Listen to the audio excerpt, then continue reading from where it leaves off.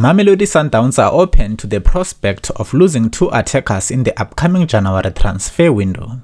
According to the latest reports, both Gift Motupa and Lisedi Kapinga will be allowed to leave the club if a suitable offer arrives.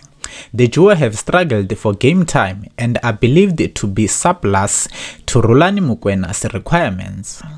Kapinga last features for the Brazilians all the way back in August 2022.